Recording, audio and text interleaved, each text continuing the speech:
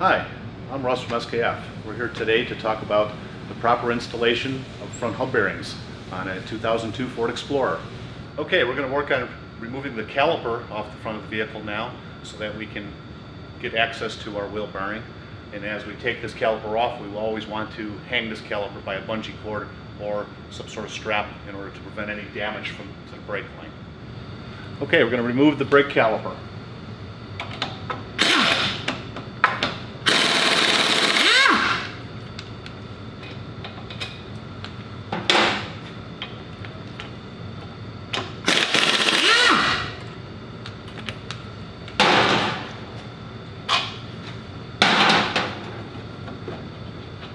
Slide the brake caliper off, and then we're going to take and we're going to suspend this brake caliper on a bungee cord to prevent any damage to our brake line.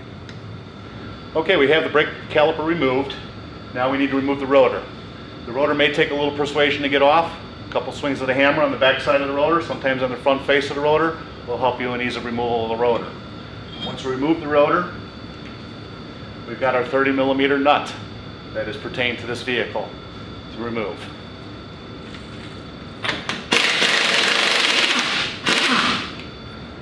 On the 02 Ford Explorer, we do have an ABS cord that runs up into the firewall area.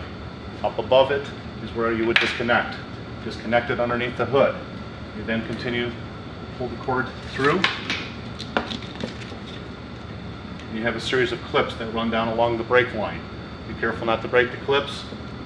Remove the cord as needed. Okay, we're going into the bearing removal, and we've got 3 bolts that attach this bearing hub to the knuckle. The 2 bolts have already removed on the other side. Sometimes there's a clearance issue that you run into with the CV shaft. You cannot get a 1/2" socket and extension in through here because of the clearance with the CV shaft. So I'm using a 3/8 15mm socket with a swivel. If you need the extra clearance, you can take and you can push the CV joint back to give yourself some more clearance, and then it's just a matter of removing all 3 of the bolts. Some hubs can be very difficult to remove. One of the ways we can do this is with a slide hammer. A couple other ways would be to basically the triangular part of the bearing, we can hit it with a hammer, and we can actually turn the bearing hub in the knuckle. That's one version. The slide hammer makes it much easier to remove this bearing. A couple slides, usually you can get it out of here.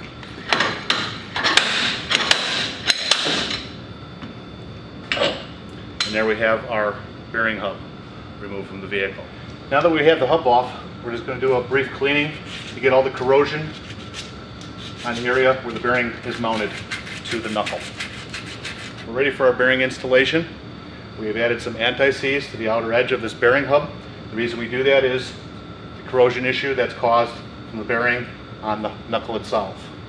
So once we have the Antiseize installed, install the bearing, making sure that our ABS sensor is located in the correct spot, going off to the side of the back of the hub unit. Okay, and now we're going to secure the 3 mounting bolts that hold the hub assembly to the knuckle.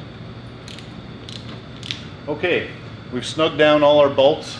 And we're going to do a torque on those 3 bolts. The torque spec for this particular vehicle is 84 foot-pounds. You want to check your listing for any vehicle that you're working for to get the correct spec on there. And there we go. Okay, we're going to finish up on installation of this hub here, and we've got the nut run down here. We're going to basically just snug this nut down. The final critical torquing of this nut will come in play when we have the vehicle down on the ground, and that final torque is very critical to the longevity and performance of this hub, setting the preload. Okay, now we're in the process of installing our brake spec. We've got our rotor. Install our rotor. One of the good tips is to run secure the rotor, hold it in place. Take our caliper.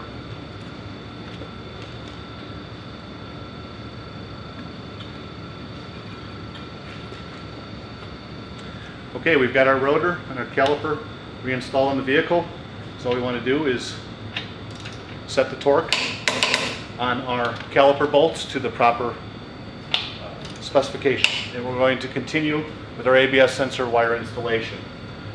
Installing it amongst the clips on the brake line, lay them in line, making sure they're all secure so there's no wheel rub going on. Okay, we have our ABS sensor here that we're going to connect, which is on the top of the right side firewall, which basically just goes into the connector and snaps in.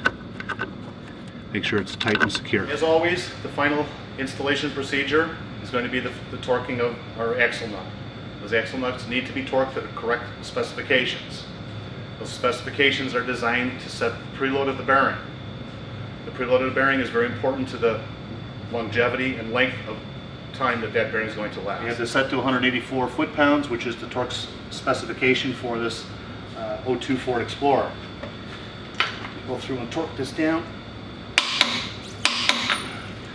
Once we get that all set, one of the important things is not to use an impact.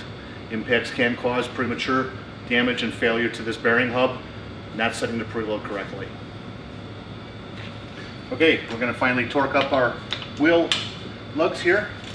Set them to the when choosing replacement hub for your vehicle. Don't compromise safety. Install confidence with SKF hubs. For complete product information, visit skfpartsinfo.com.